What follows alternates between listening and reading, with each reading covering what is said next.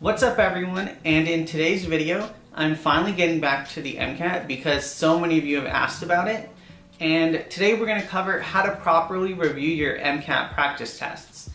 And this is really important because the AAMC only gives so many official practice tests, so maximizing what you can squeeze out of each test is really important. For those of you who haven't watched my previous MCAT videos, I highly recommend starting there before you get to this video because this is more specific, while if you're looking for broad strategies, there'll be links down below. My first tip when reviewing your MCAT practice test is not to just review the questions, but to also review the passages. There's a lot of good information you can get just from the passages themselves. So look for things in a passage, even if it's not directly asked in a question.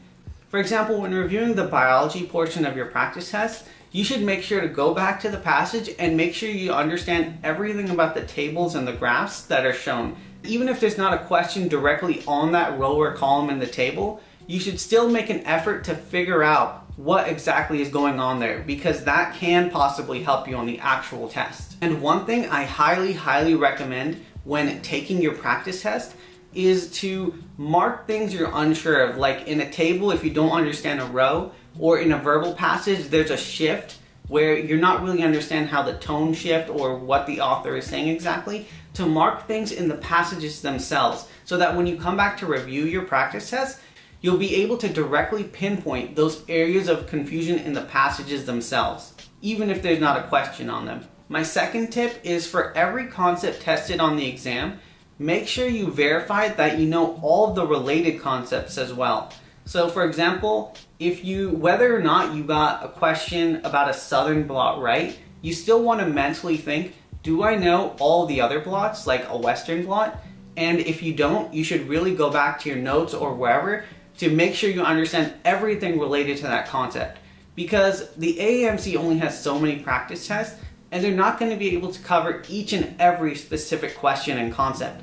But if you do this, and you're able to expand that web of ideas for every concept tested, you're basically going to know everything material-wise when it comes to exam day. My third recommendation is when reviewing your practice test to not only review the correct answer and explanation, but to make sure to read all the incorrect explanations as well. And you might think that just reading the correct explanation is sufficient, but I highly recommend reading the incorrect explanations as well, because while it might take some time, it's really helpful. And that's because it helps you understand the logic of the test maker, the kind of assumptions they want you to make, the kind of steps they want you to reason through. My fourth tip is one that I think works especially well on the MCAT because it's such a broad test that tests so many things and that requires you to memorize so many little equations and facts.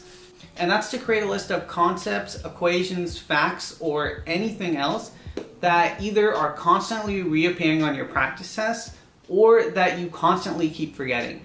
And that's because obviously you'll have something to quickly reference to save you time down the road, but also having things written in your own way and seeing that same sheet over and over is going to help you much better solidify that information.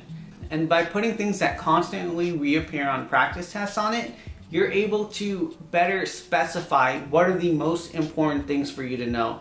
And it's also something you can reference the day before the test. My fifth tip is a quick one, and that's to make sure you review every single question on your practice test. And I know a lot of people that start this way, but then they see how daunting it is and then they just move on to reviewing their incorrect answers. Don't do that. Make sure you review every single question, whether right or wrong.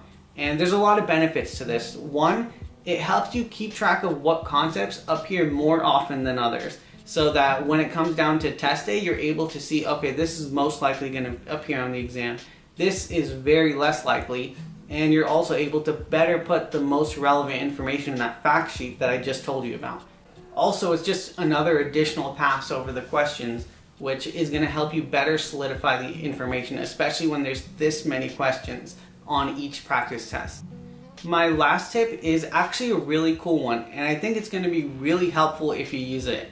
And that's for when you're reviewing your practice test, you're obviously going to be unsure of some questions, and you're going to be like, I still don't understand this even after reviewing the explanation they gave and thinking about it. So where do I go from here?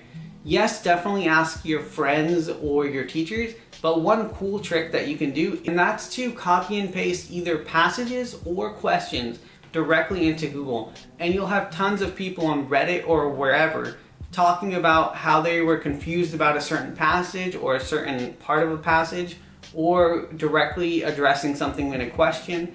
And so you'll be able to get this. Sometimes it's a little confusing, sometimes people don't know what they're talking about, but for the most part, it's a really valuable resource.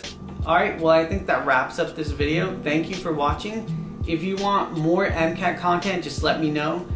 Maybe I can make a video on cars next. I know a lot of people are having trouble with that. So just let me know, and make sure to watch my other videos or share this video. And I think that's it. I'll see you next time.